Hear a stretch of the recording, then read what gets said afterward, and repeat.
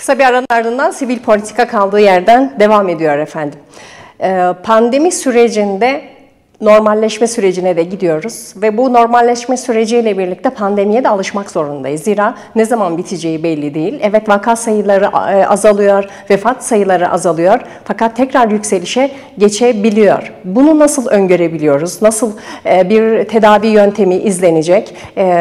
Bununla ilgili konuşacağız. Zira şimdi gurbetçilerimizin en çok yaşadığı ülke Almanya'ya bağlanacağız. Almanya'nın başkenti Berlin'e bağlanacağız. Şimdiki konuğum iç hastalıkları uzmanı Doktor Doğukan Sağlam. Hoş geldiniz Sayın Sağlam yayınımıza.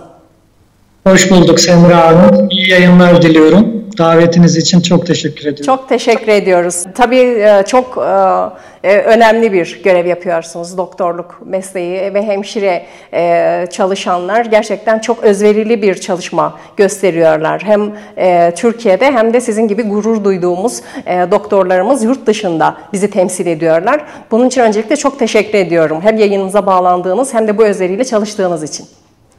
Ben teşekkür ediyorum. İltifatlarınızı bütün meslektaşlarım adına, bütün sağlık çalışanları adına alıyorum. Biz zaten bugünler için yetiştirildik aslında. Bugünlerde yani ortaya çıkıp biz buradayız demeyeceksek ne zaman ortaya çıkacağız? Çok teşekkür ediyorum.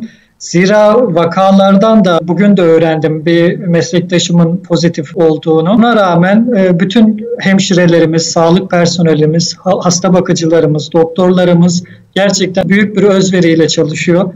Kendilerine büyük bir gayretle hastalarını adamış durumdalar. Biz bugünler için buradayız. Mutlaka bugünleri de atlatacağız diyorum. Biz işin bilimiyle uğraşalım diyorum. Lütfen enerjimizi mikrobiyoloji okumaya, eğer merakımız varsa viroloji okumaya, immünoloji okumaya ayıralım. Yoksa işin daha çok dedikodu ve magazin kısmıyla ilgilenmiş oluruz ki bunun kimseye bir faydası olmaz. Kesinlikle. Umarım önümüzdeki günlerde tekrar sizi bu yayınımıza konuk edebiliriz. Memnuniyetle Semra Hanım. İyi yayınlar diliyorum. Çok teşekkür ediyorum. Efendim sivil politikada bugün iki konuğum vardı.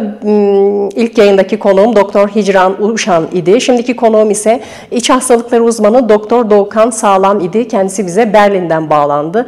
Berlin'de hizmet veren önemli doktorlarımızdan birisi. Sivil politikanın bugün sonuna geldik. Allah'a emanet olun. Hoşça kalın efendim.